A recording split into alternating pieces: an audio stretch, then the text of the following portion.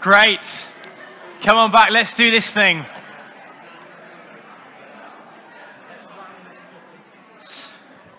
We have been spending the last 3 years in and out of the book of Acts. And today, we reach the finale. We come to the end of the book of Acts. And what a journey we've been on, quite literally, what a journey we've been on. We've been watching as the gospel movement spreads from Jerusalem through Judea and Samaria and to the ends of the known world. And what we've been asking, particularly this term, as we've looked at the second half of the book of Acts, is we've been asking, well, how does the gospel spread? And we've seen 6 things. We've seen Paul go where the going is good. In Acts 13, he realizes that there wasn't much fruit happening among one community, the Jewish community at that point, and so he goes into the Gentile world with the gospel. We saw that we need to make the main thing the main thing. There are a whole lot of distractions theologically and in terms of practice that can get in the way of what God is wanting to do. The big issue for them was circumcision. Probably not a massive issue for us, but we looked at what that might say to us today. We looked at the fact that we need to praise in the pain, that as we step out for Jesus, as we take the gospel out, life's going to get hard at times. We saw Paul and Silas in prison. What did they do in prison? They worshipped. We saw how we need to worship, have a lifestyle of worship, whatever circumstances we go through. We saw we need to prepare for a fight, that we're in a spiritual battle. As you and I take the message of Jesus out into our communities, there are going to be things and people and spiritual forces that don't like that. We need to be ready for a fight. We need to follow the Spirit's leading, going where he tells us to go. And we need to be willing to tell our story. That sharing the message of Christianity is not just something for a few people who get up on stage and play guitar or speak loudly and wave their hands. Sharing the message of Jesus is for all of us. If you're a follower of Jesus, you have a story. You have a story of his goodness to you. You have a story of his faithfulness to you. And your job is to share that story with others. It's good, right? This is what we've seen. We're going to see the 7th thing today, but we've been on a journey. In fact, we've been on 3 journeys with the Apostle Paul. This is his first missionary journey and takes around to Iconium and back again from Antioch. We went on his 2nd missionary journey, which goes a bit further, goes to Macedonia and Turkey and Greece and all those lovely areas. The 3rd missionary journey takes him similar kind of location. Since the 3rd missionary journey, that he said, the Lord has taken me down to Jerusalem. So he heads down to Jerusalem. What happens in Jerusalem? He gets arrested, and he's in front of the governor, he's in front of Felix, he's in front of Festus, and he's telling about what God called him to do, and then he gets sent in front of the king, King Agrippa, and he gets so hacked off with how his case is being handled, he goes, I want to go to the emperor. So he gets packed off on a ship across the sea. He has a massive storm, there's a shipwreck, he gets marooned on Malta, bitten by a snake. They think he's going to die, he doesn't die, they think he's a god, they start worshipping him as a god. He goes, I'm not a god, worship Jesus. They start worshipping Jesus. He starts healing their sick. He gets sent on to Rome. He takes a deep breath. He gets put under house arrest, awaiting trial. And we know from trial that will end up with his execution. And this is how the book of Acts ends.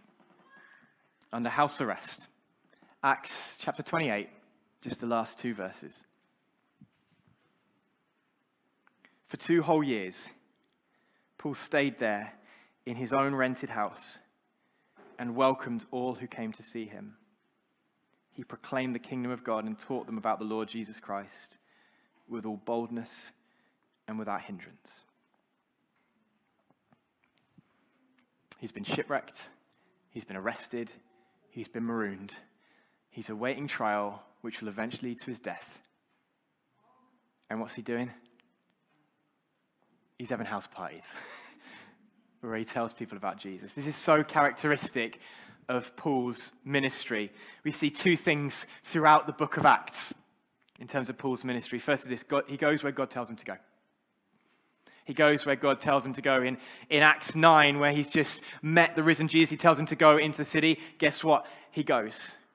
In Acts 13, while they're worshiping and praying, the Holy Spirit says, go, Paul, it's time for you to go to do the work I've called you to do. What does he do? He goes. In Acts chapter 16, he's on his missionary journey. He wants to go up north. The Holy Spirit says you can't go up north and sends a vision of a man out west. Where does he go? Out west. In Acts 20, the Spirit tells him to go to Jerusalem. He doesn't know what's going to happen, but he goes. This is Paul. God tells him to go to Jerusalem. So he goes to Jerusalem, gets put on trial, goes on a boat. And now, what's he doing? He's doing what the Lord's called him to do. Wherever he goes, wherever the Lord calls him to go, he goes and he sees it as an opportunity. You know, one of the most exciting things in my life at the moment is what God is doing among us in this church. I'm so excited about how God is leading us as a church. A few weeks ago, a couple of months ago, we called the church to pray and fast about where God is calling us to go. And the thing that excited me, and to be honest, surprised me, is I said, as a leadership, we're calling you to pray and fast. And you guys went, yeah, all right. Sounds good. And that's what we've been doing. We've been asking God, where are you calling us to go? What are you calling us to do? And over that season, the Lord's been laying specific places on your heart. And the key place that keeps coming up again and again and again is South Wixton. And so this last week, we went on a prayer walk on Monday night around South Wixton. There were 20 of us there.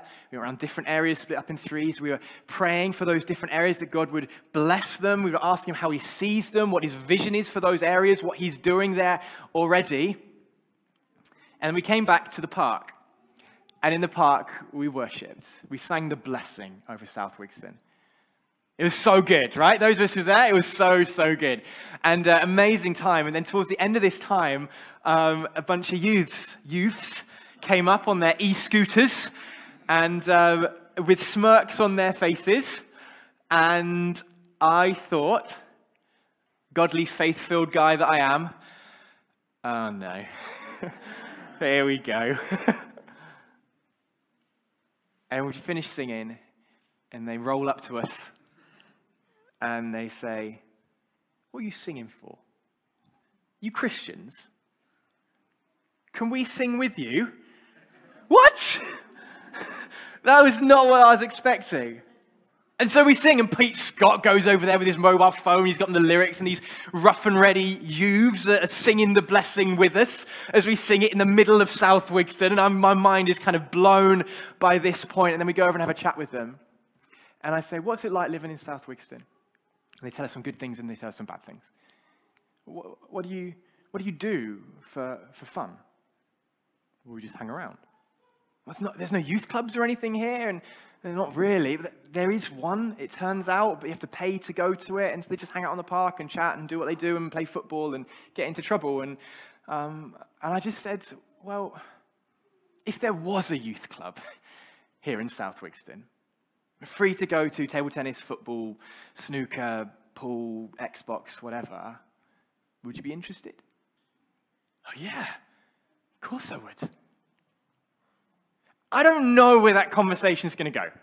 I've got no idea where that's going to lead, but I know this. If we hadn't made the time to go, God, where are you calling us to go? What are you calling us to do? We wouldn't have gone to South Wixton on that prayer walk. If we hadn't gone to South Wixton on that prayer walk, we wouldn't have ended up in that park singing on that night. And if we hadn't ended up in that park singing that night, we wouldn't have met those young people. And there was not a hint of mocking. They wanted to know what we were doing, why we were doing it. And what they were looking for, I think, is community. I don't know where that's going to go, but I know if we weren't listening to God, we wouldn't have gone.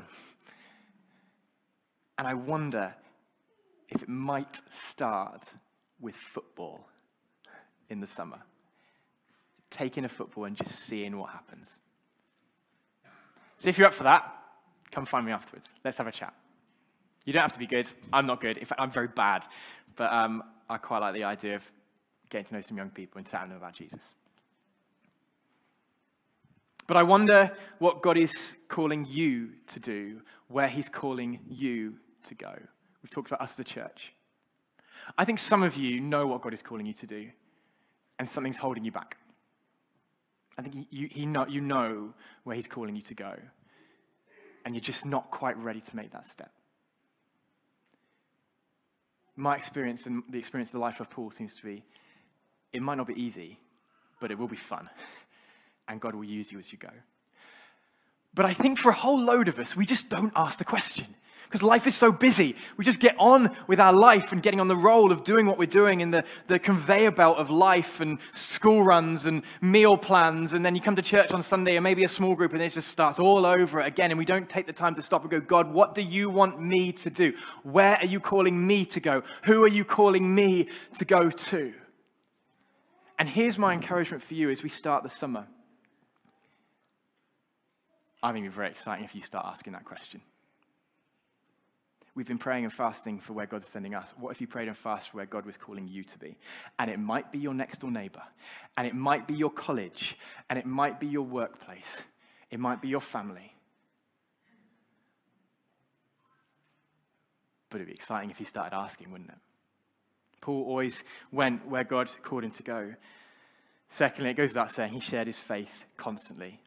Didn't matter whether he was in the marketplace or in the temple. It didn't matter whether he was with the Greeks or the Jews. It didn't matter whether he was in front of the kings or in front of people who had no money at all. It doesn't matter if he'd just been shipwrecked and left on an island in Malta and now he's under house arrest in Rome. He just proclaims the kingdom of God. Wherever he went, he was always talking about Jesus. And it wasn't easy. Look what he says. Now, compelled by the Spirit, I'm going to Jerusalem, not knowing what will happen to me there. I only know that in every city, the Holy Spirit warns me that prison and hardships are facing me. If you start to ask the question, God, where are you calling me to go? What are you calling me to do? Who are you calling me to go to? It's not always going to be easy. In fact, I can promise you at times it will be hard. Let me show you what I mean. Sam, come out, please.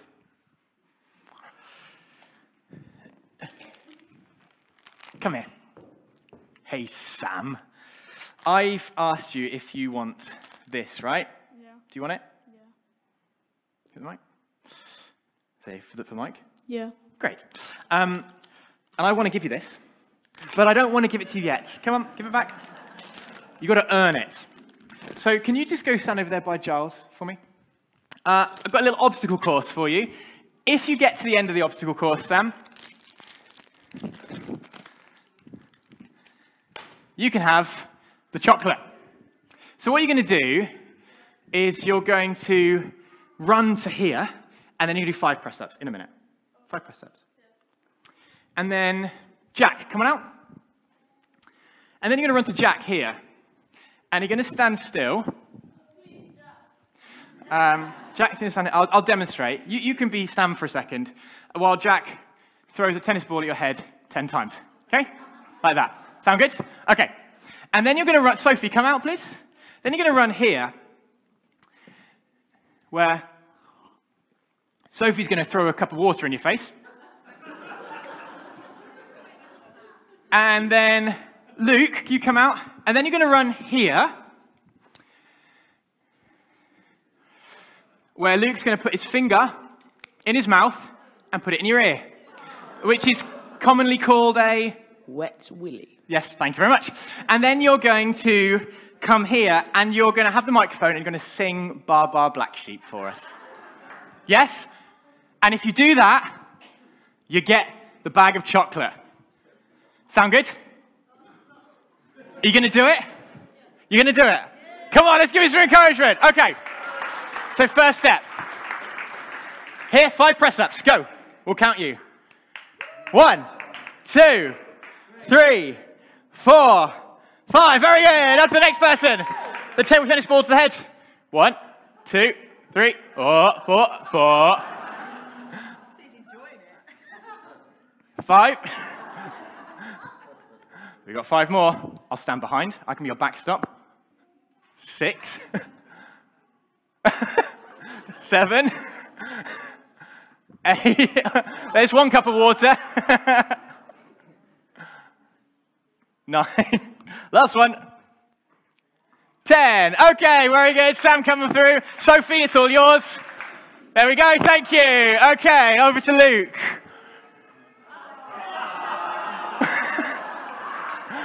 And last one. Wait. This is the one you were looking forward to.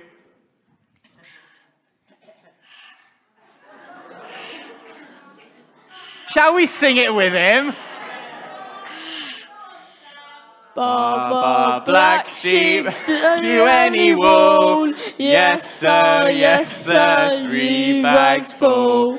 One for the master, one for the dame, one for the little boy who lives down Samuel! Well done. Thank you. Well done, my wonderful helpers.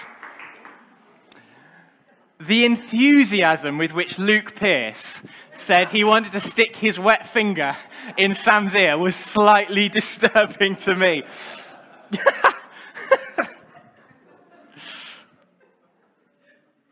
Here's the thing.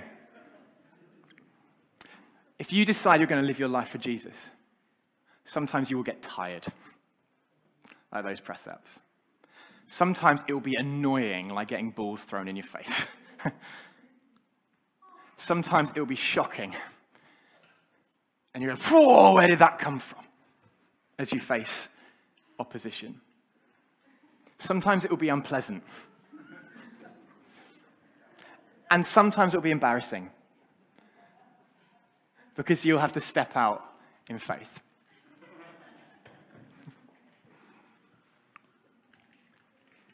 So why, Sam, did you do it? Because you wanted the chocolate. Because you wanted the chocolate. And now, compelled by the Spirit, I'm going to Jerusalem, not knowing what will happen to me. I only know that in every city, the Holy Spirit warns me that prison and hardships are facing me. However, I consider my life worth nothing. Not my wife. Very much not my wife.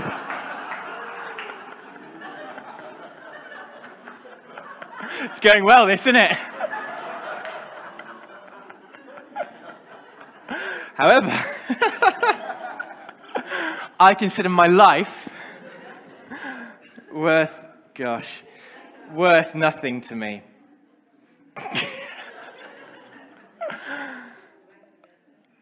My only aim is to finish the race, to complete the task the Lord Jesus has given me, the task of testifying to the good news of God's grace. Paul said it's going to get hard. And we know it got hard for him. But he said, I'm part of something bigger. I'm part of something bigger. If you ask God, what are you calling me to? Where are you calling me to go? How are you calling me to live? And if you go for it, it will get hard, but it will be worth it. Did you know that you are part of the biggest movement in the history of the world? And people have been trying to trample it down for 2 millennia. The Romans, they tried to squash it before it started. Guess who ain't here anymore? It's the Romans, right? Communist China have tried to kick Christianity out. Do you know that the church in China is one of the biggest in the world today? Atheism has said that Christianity is irrelevant and outdated, and people will stop worshipping. Do you know, 50 years ago, there were more atheists alive than there are today? It's in decline. In 50 years, the last 50 years, Christianity has doubled. 1.2 billion more Christians today than 50 years ago. The church isn't in decline, friends. We are part of the single greatest movement in the history of the world. We are part of the thing that is growing and growing and growing and will keep on growing until Jesus comes back again. And you are part of it. Jesus said, what did he say? I will build my church and the gates of hell will not overcome it. We are the rock that Daniel saw in his vision, not cut out of human hands, that grows and grows and fills the earth. And you are part of it. And the call, church, is for you to rise up and take your place in the movement that God started all the way back and is still going now. And he has a part for you to play. With all of the stuff going on in your life and all the weaknesses you feel, he has wired you uniquely with different gifts and different passions and different abilities. With a circle of friends, you can reach people I can't reach. You can share the love of Jesus with people I can't share the love of Jesus with.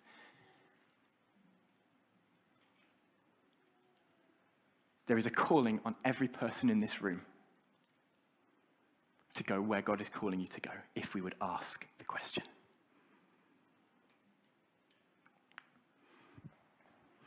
How does the gospel spread? We've looked at these 6. The 7th one is invest your life. I don't know how many years you have left. It may be loads. Are you going to invest it in something eternal? Or are you going to invest it in stuff that doesn't make it into eternity? You got a choice, church. We got a choice. And every day, the pull of the world would have us focus our eyes on the here and now. And yet what I think Jesus is wanting to do today is to lift our eyes to the big picture of what he's doing and what he's called us into. And go, come on, there's something bigger for you. There's something better for you. You can be part of something I'm building that is eternal. Young people, you might class yourself as a young person, you might not. I'll leave that up to you. But I want to say this to you. You can invest your life into something that matters eternally. Have a life of real significance. If you would give your life to Jesus, say, I'll go wherever you want me to go. But how do we do this? Maybe Philby, if you want to come up. How do we do this? Because I just feel like little old me. I'm sure you do too. How do we fulfill this calling? How do we go where God's called us to go and do what he's calling us to do? Well, I think it hasn't changed from week 1 of the series of Acts, which is this. You will receive power when the Holy Spirit comes on you, and you will be my witnesses in Jerusalem, Judea, Samaria, to the ends of the earth. You don't need me or another sermon, as lovely as sermons are. If you want to be all that God wants you to be and do all that God has for you, you need power. You need the Holy Spirit. And we're never going to move on from that. If you want to be Jesus' witness in Wigston and South Wigston and Lutterworth, on Bolter Crescent and in your workplace, in your family, in your school, and in your college, what you need more than anything else is a refilling of the Holy Spirit, who will give you the courage, who will give you the boldness, who will give you the wisdom, who will give you the vision to fulfill what he's calling you to do. And so what I'd like for you to do is to say you're going to invest your life, but that might feel quite big for you. So let me say this. Why don't you invest your summer? Summer's a time where everything slows down. Summer's a time where we take a break and we stop the rotors and we do church on the park, and it's wonderful and glorious and great, and kids' work stops, all that kind of stuff. It's so good. But it's also a time where we can get spiritually quite lazy. And here's what I want to suggest to you at the beginning of this summer. Start asking God, what do you have for me? What is your vision for my life? Where do you want me to be?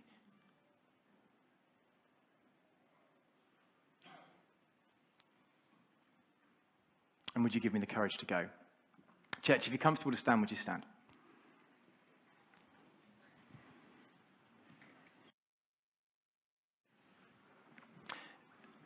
And I want to give us a chance to respond. We've got 13 minutes before we get the kids back in. And then we can keep going after that. And if you give us something, Phil, give us something in the background.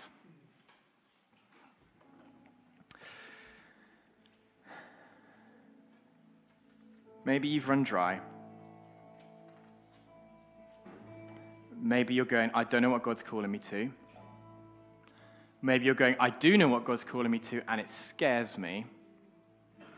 Or maybe you heard that phrase, break my heart for what breaks yours, and you went, my heart is already broken. And not in a good way. And what you need today is actually some healing.